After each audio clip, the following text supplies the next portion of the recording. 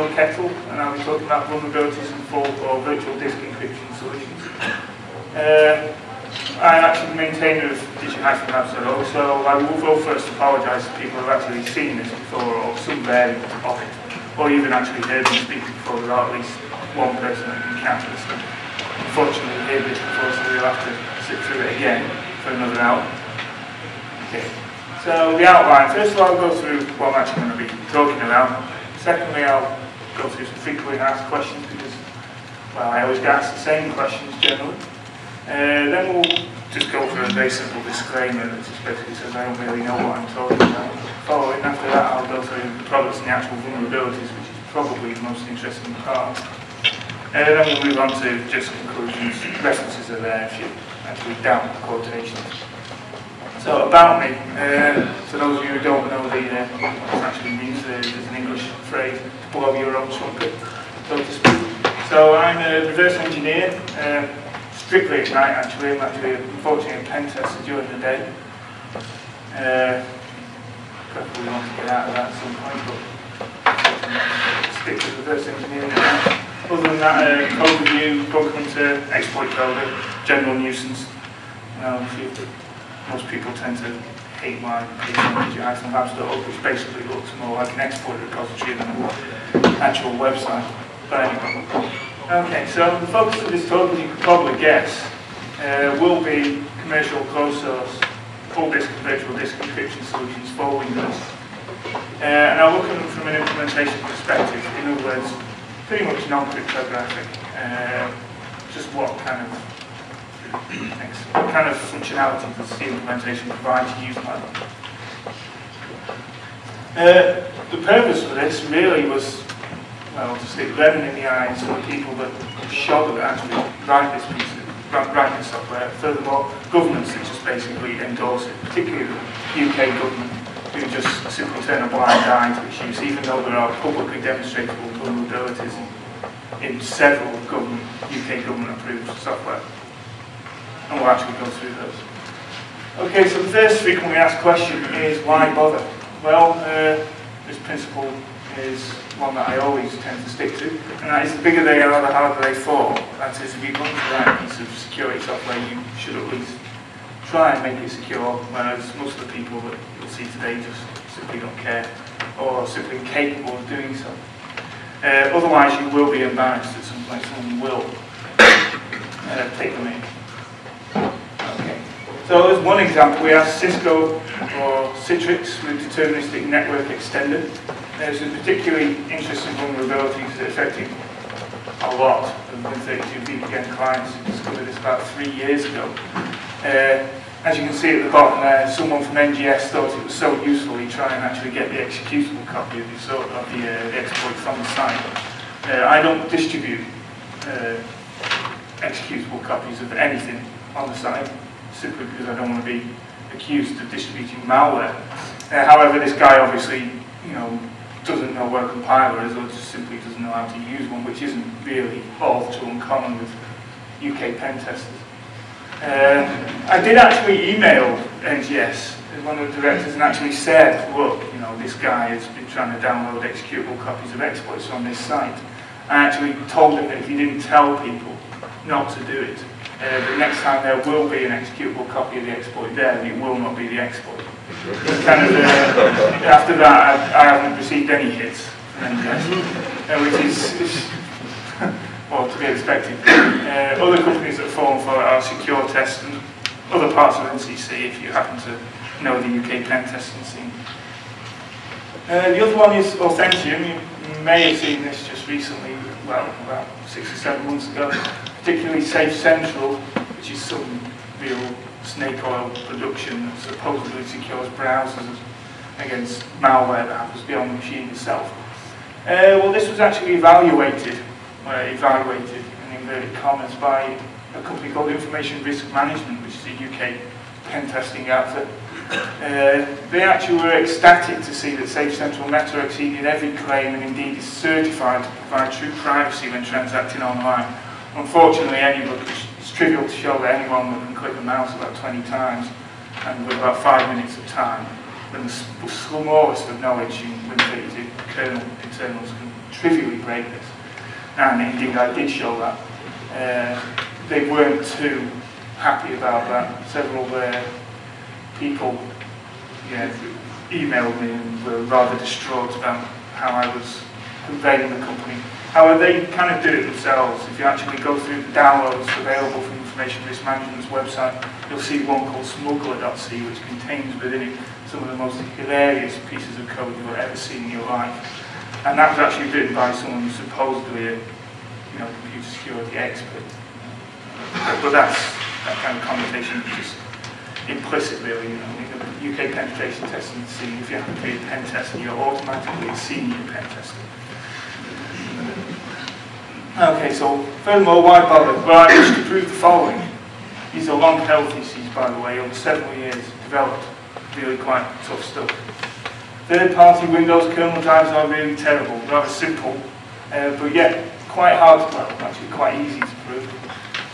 You'll probably see from the amount of bugs that get pasted to full disclosure or bug track on the average week, although there haven't been many just recently. I think people have been on holiday recently.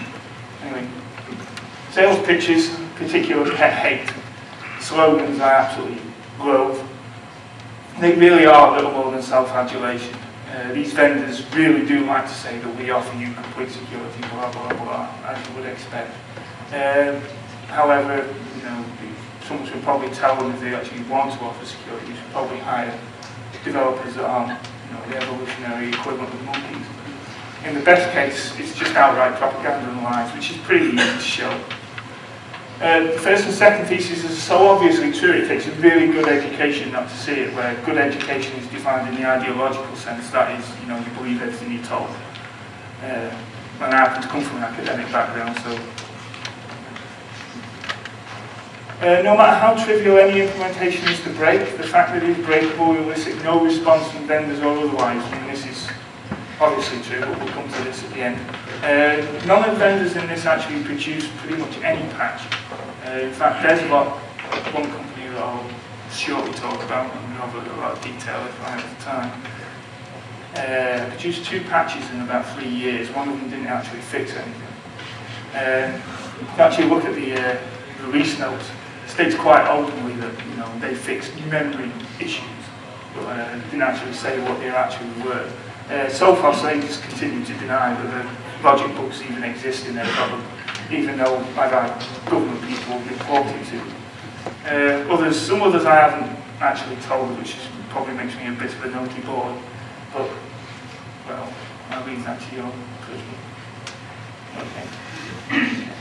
If our theses hold, if it takes longer than an hour to find a bug, you're either blind or you are doing something wrong. I state that rather openly in the fact that I don't actually use more than an hour to look at any kernel driver. If I can't break it within an hour, I just simply give up. To move on to the next one, there's always another subject. Suggestions as to what Information Risk Management's world-renowned security testing team, and that's a quote, members were missing are always welcome. I mean, apparently they took about 2 weeks to review this. God knows what they actually did. I mean, they probably just went down a list and ticked all the boxes. But that's what world-renowned security testing teams do, according to IMRM. Anyway, kernel hacking is interesting and fun, especially given the above, because obviously it's easy then. The following is actually a quote. As you can probably guess, it's from someone who runs an Apple, and I'm not saying that simply because you can't spell vulnerability.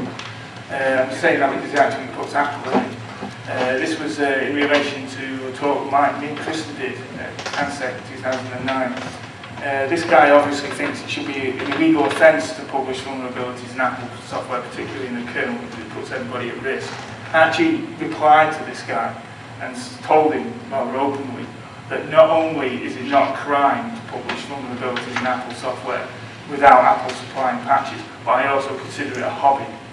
He really didn't like that one. He can't really show you the contents of the email conversation that ensued, but as you can probably guess with people, Appleites, they really do not like to be spoken down to. They like to teach the lessons, not be taught them. Which kind of probably comes from the fact that most of them are just outright fascist. Kernel exploits aren't really worth much on the open market. well, from my perspective anyway, what I've actually got from I actually run an Apple Mac myself. I mean, that's potentially why I said that not all Apple users can't spell, because I can spell. Although all my Apples are actually bought with money from selling kernel exploits, so I'm not really one of those people. I just choose to use it because it's, you know, a means to an end. But backdoor full disk blocks certainly are worth money, depending on who wants them. And there is a market for that. Okay, so why bother with the drivers? Absolutely no idea how much time we're going to already. Yeah, okay. Did you monitor that? In software encryption, the driver is the implementation. That's pretty obvious. To give you an example of a much publicised attack, really exists much media furore about this. Cryogenically frozen RAM bypasses all disk encryption methods. I mean, if you actually sit down and ignore the media hype about this and actually think about what is actually required to exploit something like this, I mean, it's just beggars belief, really. I mean, not even Hollywood would write a film or something like this. And, you know, a big Russian guy stood behind you when you're working in a government office must apologise to any Russians there. As a rich guy, it's pretty obvious that my only cultural education comes from watching reruns of James Bond. So all Russians are evil. And he stood there behind you with holding a big canister of liquid nitrogen, in one hand with a big glove on, and the other, you know, Phillips screwdriver ready to rip the RAM out of your machine.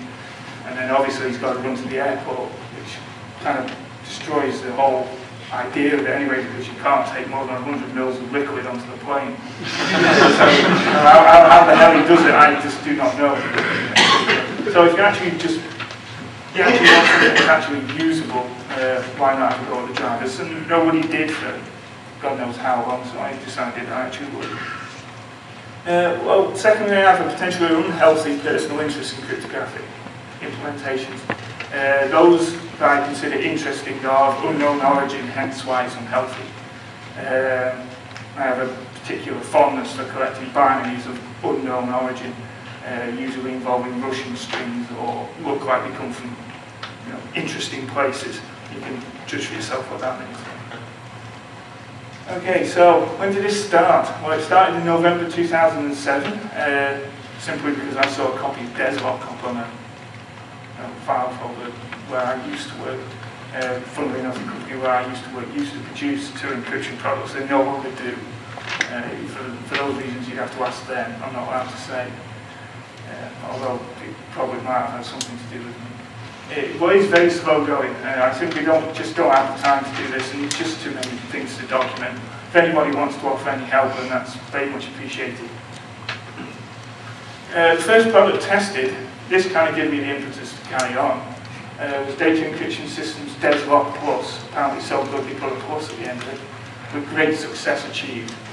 The initial bug reports elicited an extreme reaction. I'll try not to run it on for too long about this. But this basically involved me sending an email at about 1 o'clock in the afternoon on the 7th of January 2008. At about 5 o'clock in the afternoon, I received a phone call while my parents at the time was living at home at the time. And the person at the other end of the phone pretended to be someone from the University of Kent when I studied for a PhD. As soon as I answered the phone, he hung up.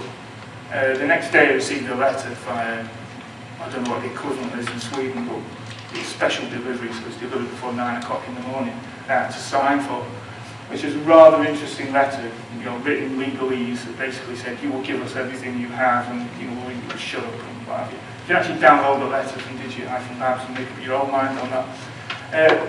So I actually called them and said, you know, why did you think it was necessary to look me up on the electoral roll and make nuisance telephone calls? And the guy eventually cracked. He basically said, look, we need to make certain you're not an Eastern European terrorist. And then he went on to say, look, we've made a lot of money from selling this software. You know, you should just, basically insinuating that I should just shut up and go away. Which, when you say things like that to me, it kind of gets my back up.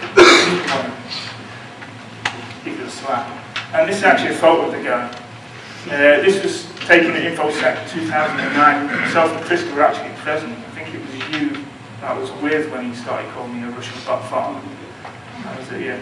And that's pretty much the entire quote there from the phone. Listen, I made a lot of money out selling Deslog. We get a lot of threats, emails and the like. How do we know you're not an Eastern European terrorist?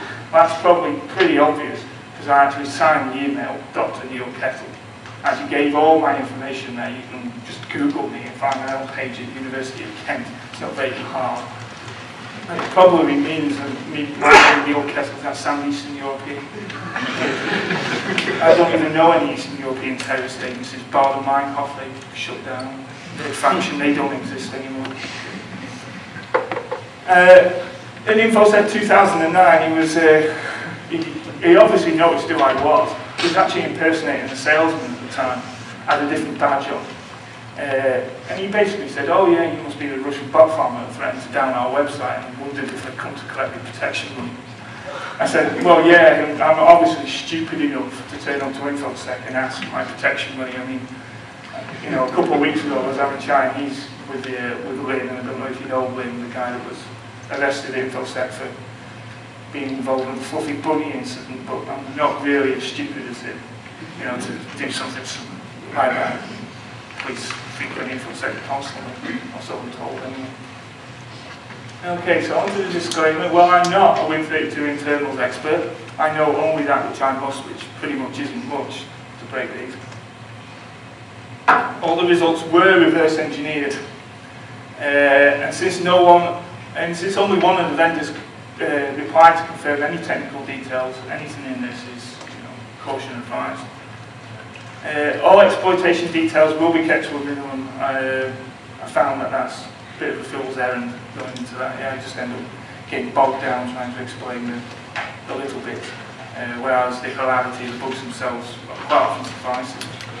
The exploits themselves are publicly available from digitlabs.org, or if not, in some cases they're not, then you can just ask. No one has yet, but you can if you want. In relation to Deslog, I feel I must actually state this because I don't like breaking end user license agreements. I just like removing copy protection, which isn't really stopped by end user license agreements. It's a funny curiosity. If you actually look at end user license agreements, it doesn't actually say that you can't remove copy protection from them, unless you happen to be American. It's illegal. But after reporting many of these vulnerabilities, they actually changed the end user license agreement to explicitly state that you can no longer reverse engineer it. I wonder why they did that. I actually emailed the guy back again, to which I received no response. That's probably not so much of a surprise.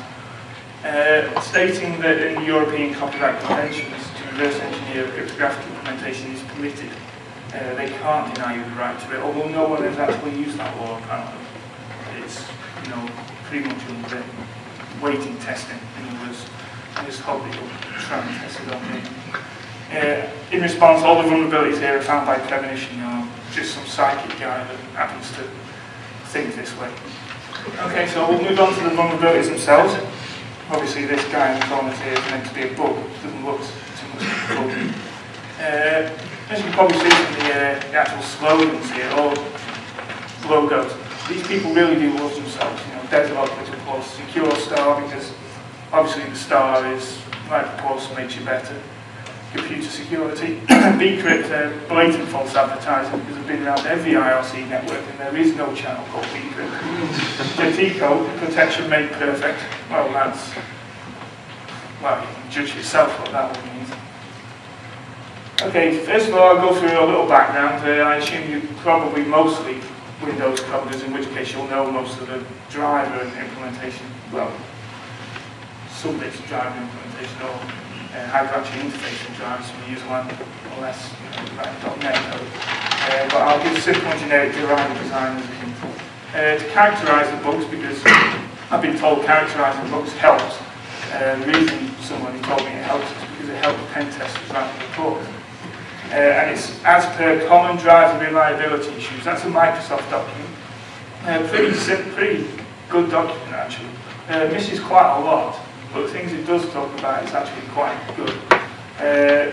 You'd be forgiven if you actually read that document, but the reliability there can just be substituted for the word security. And personally, I think if you're right, probably tells you something about the underlying ideology at Microsoft that security is actually just synonymous with reliability, especially when it comes to kernel bugs. You see that all the time. Okay, so simple and generic driver design. You've got user land at the top, kernel at the bottom. The device in this case is actually drive crypt, or one of the devices actually exports about 4. God knows what the others do. That's one thing you'll actually find with these implementations. They were exporting massive amounts of functionality to users. Apparently, in the capitalist economies, your solution is better if it produces more useless information to the user. They basically fight each other to try and produce the most useless information. So we just call create file with the device. We just receive back a handle. Note that it is possible to restrict the access to these devices. No one does though. If you think about it, it's very obvious. Any user can mount, well, should be able to mount a virtual disk, or full disk, or a folder, based encryption system, or whatever you like, container. So these simply have to be accessible to everyone, which is why you get access as guests. Okay, then you just simply call read file, write file, device I/O control, simple stuff. We'll focus on device I/O control because there you go, that is the only function those drivers actually use. I've seen a couple use write file, God knows why, although I won't cover any others here. That's, thanks to Apple, that's typically what happens when you happen to just send random garbage to it. I've actually removed the slide about fuzzing the drivers. The simple fact that it just gives the wrong message. I've never wanted to convey the message you can just fuzz these and find the vulnerabilities. I've never fuzzed a bug in a kernel. In fact, I've never fuzzed a bug, period. The fact is you just don't need to fuzz. It really is true that if you can't own these bugs in less than an hour, find these bugs in less than an hour, you really are blind or you really are doing something wrong. I actually gave a talk similar to this at DC 4420 in London where I actually found another bug and it took less than about 5 or 6 minutes. People are shocked that we've actually doing that stuff. So device I/O control, you've probably all seen this before. We'll actually just focus on manipulation of disk programs, LP in buffer. That's pretty much all I'll say about that. Okay, so moving on, Desktop. Well, Desktop comes in 2 versions for a very good reason. That'll come to in a minute. Desktop Plus version 3.2.7 and 4.1.10, that's the latest. 3.2.7 is kept as legacy, specifically because it is CSG claims tested. That's a UK government GCHQ accreditation scheme that says that the British government can use this. If you actually look at what constitutes CCTM, you very quickly come to the conclusion, very obvious conclusion, based on very simple presuppositions, that CCTM is just a technique whereby vendors pay money for accreditation. It basically provides a false sense of security to users, paid for by the vendor. There's another name for that in the UK, it's called pen testing. I don't know what you call that in Sweden, since I don't speak Swedish. Okay. This basically runs on everything apart from 64-bit machines, you quite often see that. Provides file and virtual disk encryption, also full disk encryption, but only if you buy the business version. Apparently only business versions, business users want full disk encryption. Developed by Data Encryption Systems Limited. The chairman, Len Jones, director David Tomlinson, we've spoken about. It was started by Len Jones, who was ex-Navy Communications and GCHQ. One thing you should know about the British government is nepotism. They are extremely nepotistic. If you happen to work at GCHQ, you will come out of there with a cryptographic product of some kind, and you will get government grants, and you probably will get government contracts. It's the British equivalent of Halliburton, basically. Okay, so we'll move on. This one, user mode addresses in kernel mode code. There are so many instances of this in virtually every single driver. I just simply can't go through them all or enumerate them all. It was never my intention to be completely complete. That is to document every vulnerability. I'll leave that to the community. So Microsoft state this is handling user mode pointers incorrectly can result in the following: corruption of kernel data structures or writing to arbitrary kernel addresses, which can cause crashes or compromise security. So, how does Deslog fare against that? Well, as it happens, not well. I did consider videos, but I didn't do it for 2 reasons. One, I'm rather lazy, and 2, you can get the source code for this anyway, so if you want to know how it works or find the bug yourself, it's relatively trivial. The exploit on the left, as you can see, it works on version 4.04. I actually tried to get them onto version 4.04 by trickling them bugs, trying to get them to release a version that wasn't found. But they actually didn't bother fixing this bug, which was actually the last bug I sent them. And this was about 2 years ago. This one still works in all versions. It's never been patched and unlikely it ever will be patched. So that's pretty useful. Yeah, it's going across the box and there's one. This is another one.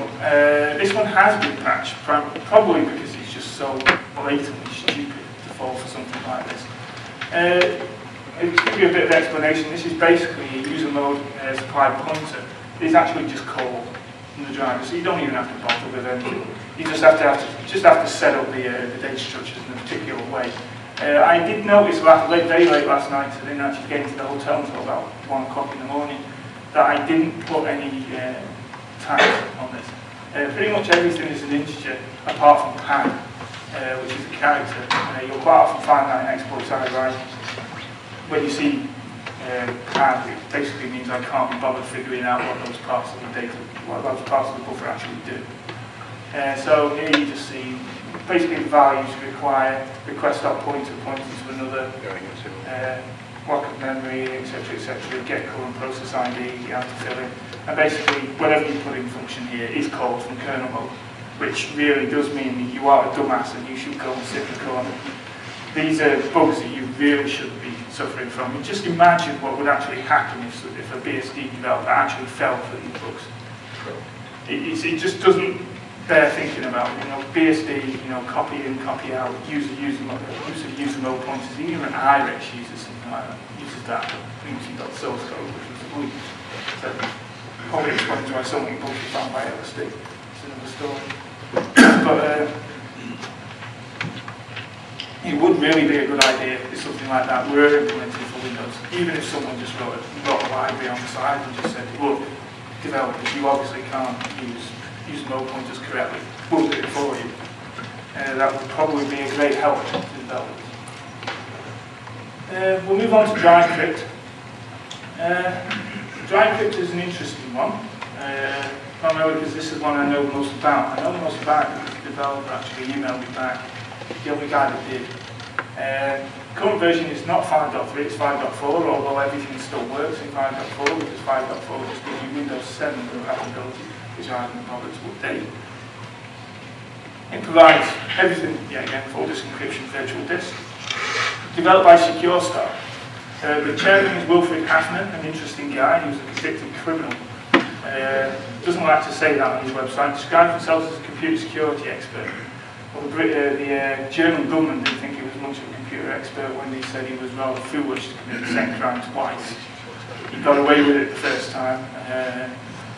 Unfortunately, they said if he wasn't so big now was goddamn greedy, he would have got away with it again, but he just kept on going. I believe it's something to do with wire fraud.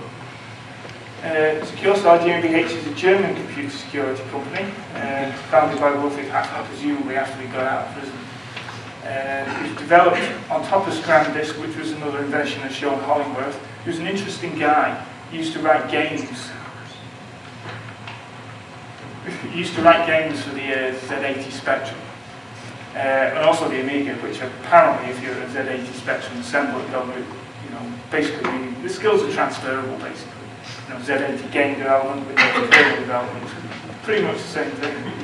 It's just different kind of discipline, and it really does show. It really does show. I mean, I actually have quotes, and I'll read them to you from this guy. He's an interesting guy. He's just a bit has a few misconceptions. Okay, so. It's an interesting quote from them. Basically, they claim that this is used everywhere, including New Scotland Yard, which was interesting because somebody I spoke to actually worked at New Scotland Yard and he hadn't heard of it. PricewaterhouseCoopers presented there and they've not heard of it either. So I doubt that many of these actually even run it. I mean, Shell and Exxon, competitors, why would they run the same thing? Okay, user mode access is in kernel mode code. I don't need to go any further than this. Two things you should see about this slide. One, the name of the DLL itself, DC5_DLL.DLL. Such a good DLL, he named it twice. If you look halfway down here, you actually see a function exported from it. This is the SDK. Quite why you need a function to crash the driver, I don't quite know. But that, if you actually reverse that, and note that DriveCrypt are the only people to use anti-reverse engineering techniques.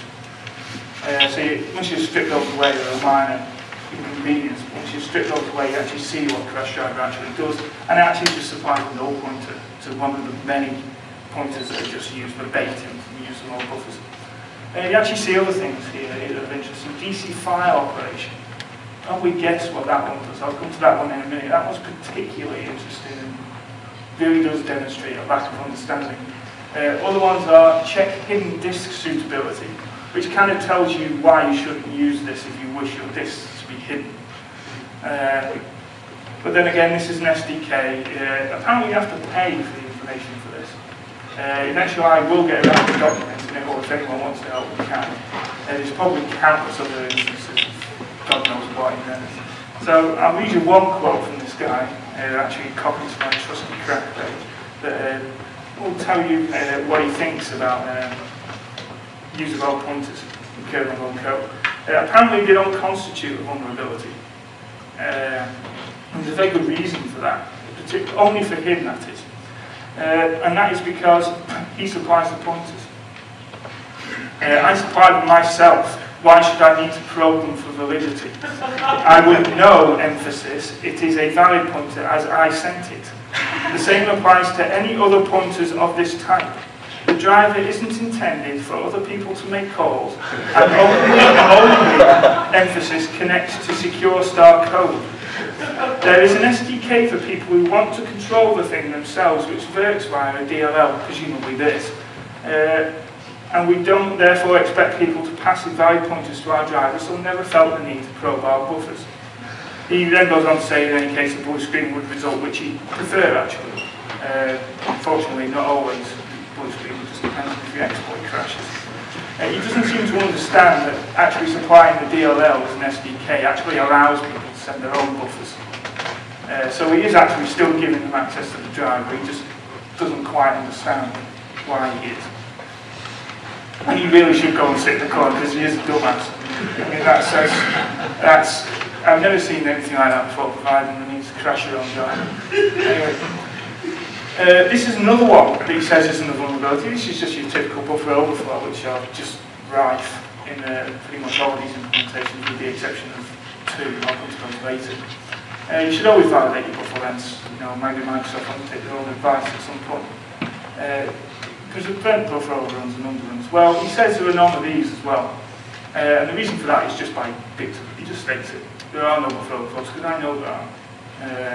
Well, it turns out to be wrong there.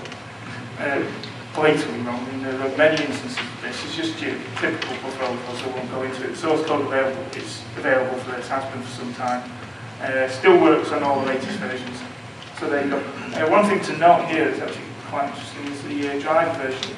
That string there is provided by the driver on every call to the driver, and it's actually written to a user-supplied pointer as well, without any validation on any device I/O control you actually use. So the operative word is I can't be bothered fuzzing these things simply because any request will crash the box. It's just random data. Any. The chances of you not crashing it are minuscule. I hate to. Someone might want to calculate the probability on the average program of the memory usage of actually not crashing this program. God knows how many people have randomly managed to crash it just using it normally. I hate to guess. This is another interesting one, DriveCrypt. There are a couple of other implementations that suffer with bugs like this, but not to the same extent, so I use this one as a demonstration. Microsoft state handles received from user mode should not be passed to ZWNEX, obviously you just replace whatever you want, create file, view file, write file. When the ZW kernel mode routine runs, the previous processor mode is kernel, all access checks are disabled. That's not entirely true. It depends on how you create the handle. You can create it with object force check, I believe, or something like that, but no one ever does. They certainly don't anyway. Similarly, calls to ZW create file or open file with file names provided to the driver will successfully create or open files that should be denied to the caller. Okay, so does he suffer with this? Well, as it happens, yes. Here you have an example. At the top, I'm guessed. I try to open the repair SAM, access is denied. I use the exploit, I open C Windows repair SAM, it gives me the handle. Done, I read from the file using the direct, I have to note that I have to use the kernel driver to read the file. I can't do it from user land because the actually specified object kernel handle. So you can only use the handle within the context of the kernel, where you seemingly forgot to force the checks. He gave me a reason for this bug existing as well, which is also quite interesting and indicative of his way of thinking. He says that this one isn't a bug either, or at least not a security bug, because this one actually has good intentions. Namely, it has good intentions because it's designed to oppress the users. In other words, it's for licensing. He says that file access code is specifically to deal with the licensing. If Microsoft had allowed processors to write their own emphasis, folders, elevated or not, a proper place for associated data, apparently, we wouldn't have needed to add this stuff. In other words, what he's done is he decided to install his license on the machine, readable and writable to system only, but then hit upon the strange catch-22 situation whereby actual users are going to be using his program. They're not going to have system privileges. So how do you read a file overall and writable only to system? Well, it's simple, you backdoor the kernel with file access permissions to just completely avoid file permissions. And you do it knowingly and wantonly, and you actually supply a complete API to do it. To open files, write to files, read anything you write from files at any offset. It's quite a complex API which uses a vast amount of user supply pointers, and yes, you guessed it, none of them are checked. But it is reverse engineerable and it is usable. So if you actually, funnily enough, you actually use this properly. You don't even, if you're another user on the same machine and another user has an encrypted file or encrypted volume open, you don't even need his password to read the files. As you probably guess, you can just read from any device now. Oh, that's a feature, yeah. But that's standard. You know, it's absolutely standard. I mean, he goes on to say here, we can probably remove the read aspect from it and use create file with generic read only, which will allow us to read what we need without the kernel code being called to do it for us. He goes on, and then he goes on to self-contradict and say, I might possibly have to leave the kernel write code in for now, however, though the service could possibly do that in the future. So he might remove the write code, but he needs to leave it in at the moment, and he's left it in for over a year now, so presumably he can't be bothered removing it. So, we'll move on. The safeguard private. This is actually was written by Automate, but it's now Sophos. So this is really good Sophos. Probably just inherited it. This one's strange, and it runs on 64-bit version as well. I'm not certain about the latest version, and the time of checking was 5.3, it's probably a lot higher than that now. Or changed to version 9, or something like that, 12, something else, try and make it look new. Well, this one also suffers some buffer overflows. It's incredibly difficult to exploit. This exploit was written a long time ago. I won't really go into that one because that one's not publicly available, probably never will be, unless someone gets off their backside and decides that they will actually disclose it, at which point the exploit will be publicly available. It's fine to say it does suffer with such vulnerabilities. Another one is logic flaws, which are right from private disk. For some reason, the developers hit on a strange problem, whereby maybe it's legitimate for another user of the machine to issue device I/O control requests to another user's mounted disk device. So another user, you've got two users, A and B. A mounted disk, it's got its own device now. B wants to send device I/O control messages to it. Why would you do that? Well, you can't access it directly, obviously. That'd be bloody stupid, something that only Deslog would suffer from. So what do you have to do? Well, you have to implement the functionality to reroute the I/O control request through the kernel to the other device. I mean, that just makes sense. Well, to these this is just an example of it. What you have here is we have another user A who has mounted this device C, document and settings, administrator, my documents, report.com. And this user is guest. He's on the same box. Unfortunately, he's not nice enough. He wants to destroy all your data. Well, that's not a problem. to make those safeguard or self-processing, because it actually allows you to do that rather trivially. The only information you need is the path name and the volume and answer. The session ID is a 28-bit identifier, which is trivially enforceable in 5 or 6 seconds. At that point, once it's done, the device continues to work perfectly until it's unmounted. As soon as it's unmounted, that's it. All data is lost permanently. I emailed Sophos about this, they completely ignored me, so I handed it off to a friend of mine who has a bit more clout. In other words, he has money. And the reason he has money is because he's head of security at a council in London, and they wouldn't buy this. So they actually emailed them and said, can you explain why these bugs exist? And they said, well, we'll admit these bugs exist, but we want to know where they came from. So we told them where they came from, and they said, okay, well, they do exist. This is just a minor nuisance. It doesn't destroy the data permanently. We said, yes, it does. Permanently. They said, oh, yes, okay, well, it does. 2 weeks later, it does destroy it permanently, but we don't consider it security. I said, oh, so we'll just go away and be nice. There are a lot of other things you can do with this. I'll encourage you to actually look at it. If you want, I have an old version. Well, not so old version, that may have been slipped by the back door, that still has the debug symbols in it, so all the function names are still there, everything. So if you want a copy of that, I can give you a copy of that if you want to look for yourself. Moving on to save bit quickly, probably on a little bit. 50. So it's developed by save bit, there are no version numbers. It's too good for version numbers. And it is actually not that bad. There's only memory leak. Well, there's one user supply pointer usage, but that's only a read. So it can pretty much just crash the box. But I haven't found anything else other than that yet. This is just a trivial memory leak, just a simple demonstration. Okay, so we move on to best script. This is Jatico, who apparently make it perfect. This version 8.20.5, I checked late last night, 8.20.7 is the latest. It runs an all-64-bit machine. Here again, explains everything. Jatico was founded in 1995, used in over 100 countries by government and military agencies and national laboratories. Jatico data protection software was used in the White House by Bill Clinton because the fact was published in the US press, and that's a quote.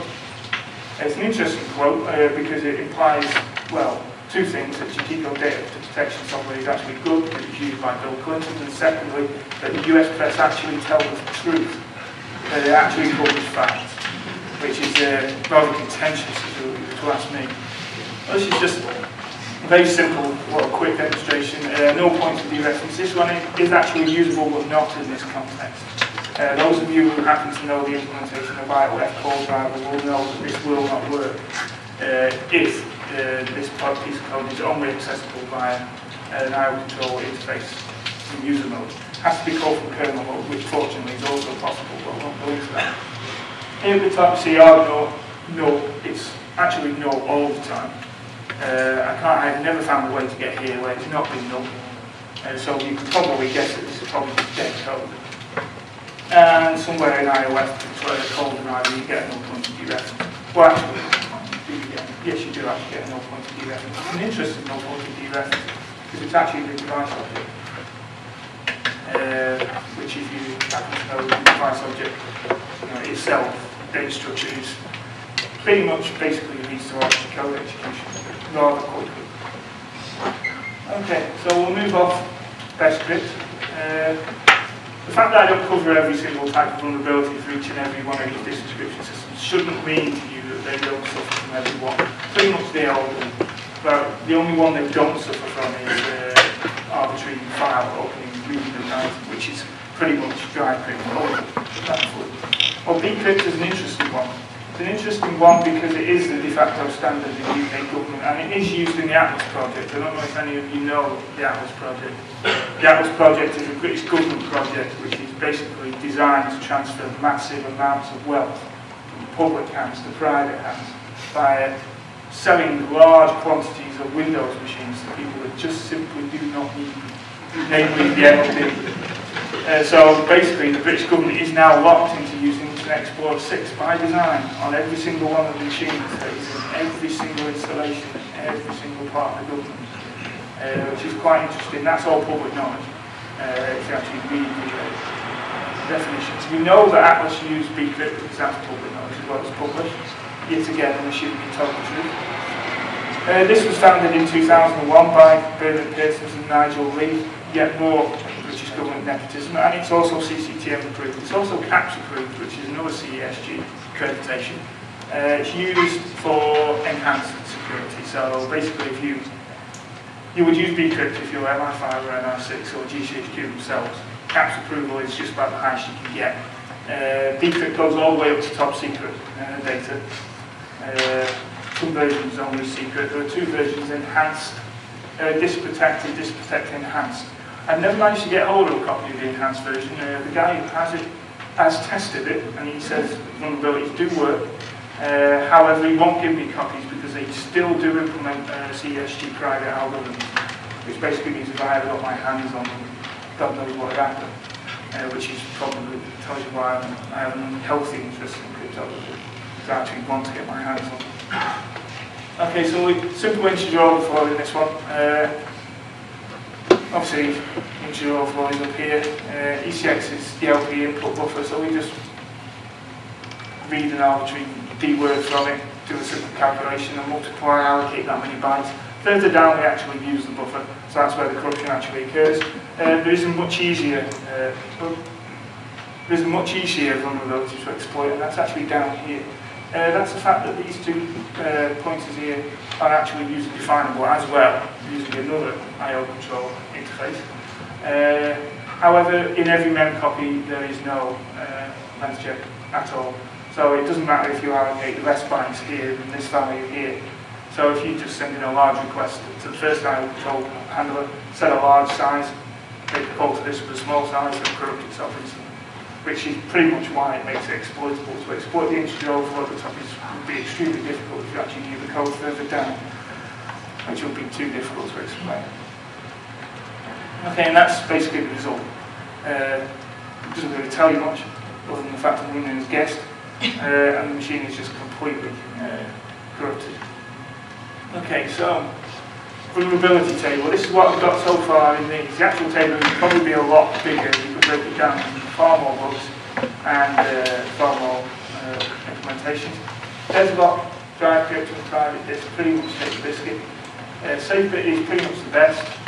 Best crypt is bad, but not that bad. And bcrypt, it should be good. It turns out not to be. Probably quite surprising. The guys from bcrypt are very anxious to get hold of the books, simply because although CSG just simply do not care about CCTM accredited software and bugs contained within it, I know they don't care because I actually emailed them and said, look, there's what you've just accredited it. It's a terrible piece of software. Please get rid of the accreditation. They never replied to that email, although I know for a fact they read it. And I know for a fact they read it because in the email I actually told them that there was a typo in href on their front page where publications was typoed to publications without the P. That was fixed 2 hours later. They never replied. So they did read it and they do know about it, they just choose to ignore it. Better to take the money, obviously, you know, with the fiscal situation as it is, it's better to take £1,000 or something like that because that's a big dent off the £160 billion deficit. This is another way I like to think about it. I really am sorry to anybody who happens to be a creationist in the audience. I read a book yesterday that tells me that 86% of Americans are creationists, which is why I've included this. That's included for another good reason. It's included because if I really don't want to offend anyone who happens to be a creationist, and this just, you can just ignore the monkeys in this game. You know, we went from somebody who's got a dumb, vacant look on the face to a human being. So obviously, Des what they really were doing when he wrote this. So basically, this is the monkeyometer, as I like to call it. So I basically just like to put things on this. You can imagine that these people, you know, the upright guy there happens to be the developer. So SafeBit, you know, he's more human than bcrypt. DryCrypt and private just they're just hopeless. And Deslock, even though they're not as bad as DryCrypt, just for the hassle they cause, you know, I prefer to put them in the little monkey category. And presumably Darwin didn't realise that that monkey does look like he's overtly homosexual when he's dancing like that. If you've actually seen Dan Kaminsky dance, you can understand why you should be closer to him than the bottom there. Okay, so conclusions. Well, thesis 1 and 2. If you have pretty much any of these installed, pretty much anything actually installed, you pretty are giving trivial means for our activities. I mean, these are export functionality users, any user in fact, yes, anybody, and pretty much all of them include export vulnerabilities. Well, thesis 3 obviously holds, because only ideologues and salesmen believe that extra software is a solution to too much complexity, or too much software, which is just a synonym for security, really. Too much complexity, too much software, get more software to solve the problem. Well, thesis 4, that one goes without saying, really. Released about 10 plus exploits for numerous implementations of this. It listed precisely 0 comment by anybody, in fact, by anybody. I mean, that's for very good principled reasons, because you just have to consider the case where they do actually make a comment or they do take an interest. I'm not saying that disk encryption software products are as everything else, but just Win32 kernel drivers in general. The reason why you'll just simply see no comments about Win32 kernel driver exploits is because they're just so prevalent, they're everywhere. It's just, it's the rule, it's not the exception.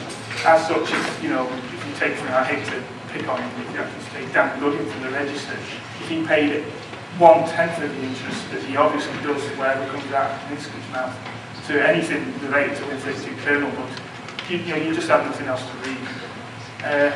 Only 2 patches ever came from vendors, both of which were deadlocked, one of which didn't actually fix anything, as I stated before. They actually lied about that. There are other crypto-related bugs, and still no one has figured out the hint here. There's a rather interesting bug in some Solaris, greater or equal to 10, all versions of Open Solaris. It's only exploitable when you've actually got a hardware crypto device. It can say we actually Crystal actually pointed to where it was. Sun have yet to fix it. No one has managed to figure it out yet, even though the code, even though the function that is actually used is actually set in the conference slides. You just download the slides, it's just right in front of you. Okay. Well, of course, further products are of interest. To give you an example, for the checkpoint, some of these I've just never managed to get hold of. BGP obviously can get hold of. One of them, Portco's Guardian Angel. This was one of those that is no longer for sale, but was CAPS approved. Say no copy available, because no copy was available at the time, but I have now got a copy. And has since proved that Portco's Guardian Angel was a waste of time. No wonder it got removed from the market rather quickly. The reason for that, to give you one example, they claim to be able to protect the disk boot block of the machine. Well, the method it actually uses to do that is it's just simple obfuscation. It obfuscates it when the driver boots up and de-obfuscates it when the driver shuts down, which is quite interesting because it tells you just how much work you would actually have to maintain machines running this. If a machine actually blue screen, what does it do? It can't boot up with an obfuscated boot block. Well, you've actually got to go around and put a disk in the drive and actually reset the boot block each and every time you do it. Well, that shows you just how bad Guardian Angel actually was. But it was interesting because it implements CSG password encryption algorithms, which are still believed to be private. This is a challenge I'd like to set to anybody who's actually interested in things like this. There are 2, CSG Logfire and CSG FireGuard. Both do the same thing, one-way password encryption algorithms. Unfortunately, Portco's kind of got it round the wrong way when he actually wrote this obvious piece of propaganda. It's still on the site, actually. That basically says that it cannot be reverse engineered. Would anyone want to take up that challenge? That's actually pretty easy. Give you the binary, I'll give you the definition of the algorithm. Much to CSG's hatred and probably my imprisonment, but I'll try. And I'll finish there. The references. If anybody wants to actually prove any of the quotes that are quite numerous throughout it, then you're quite welcome to do so. Any more questions? Yeah, actually, with how to creation here. I'm thinking you might applause.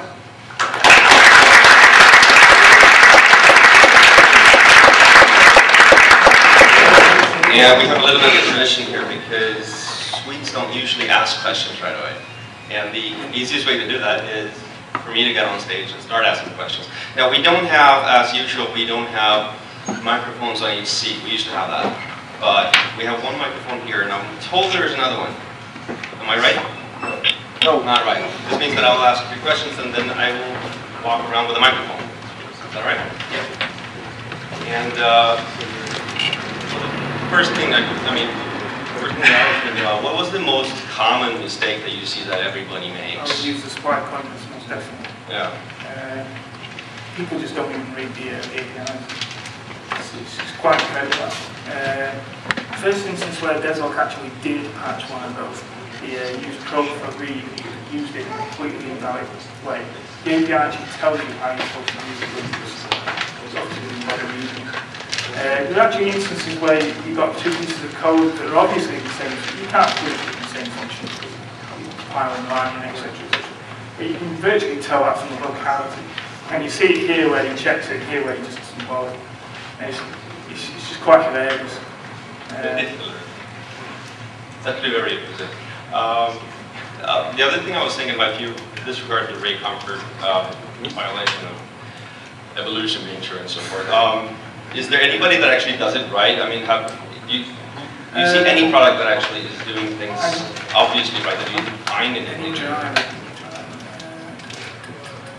I believe there was a VPN drive I looked at by UB, NCP-E, I don't know what that stands for.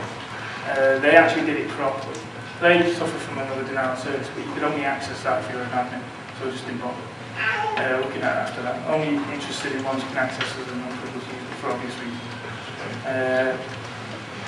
Cisco did get it quite right with their VPN drive, but there were other flaws in that. Deterministic network extension was another one, although Cisco knew about that one for about 6 months before CERT released an advisory on it. He didn't do anything about it, nor did he even admit they were vulnerable to it, stating that it wasn't their code. Citrix actually bought deterministic network extender, and they now look after it, and they described the vulnerability as something that wasn't of any importance. Even though CERT released an advisory for it, because all the years of implementation of VPN actually uses it. Right. Also, I know a lot of people probably use TrueCrypt. Have you looked at anything on that? Yeah. That's open source. I'm only interested in closed source. The reason is very simple and principle. In closed source, you can get away with a lot of that because it's super can be very well in open source. I mean, if anybody suffered, like I say, DSP, you just didn't. I mean, just think about the furore that happened when the VMs was in Linux. I mean, that was just blatant. I mean, you imagine that every single day, in every drive that you look at, in every place. You just simply don't get the same amount of clarity. TrueCrypt just simply couldn't get away with it. Their Windows drive is actually done correctly. Namely, they do it the old-fashioned way with IO controls. They don't supply points, which is very good. Sun RPC has a lot of things wrong with it, but a lot of things are right with it, especially to do with data marshalling. Marshal your data in a static block in a very specific way, strings with length, string, no terminated. Fine, read it like that, don't send pointers around the place because you just get complexity. So, Windows developers just seem to like complexity a lot. Unfortunately, they're not clever enough to handle it. Do you see more problems with people inputting full disk encryption versus virtual disk encryption? No, all the same. Thank you.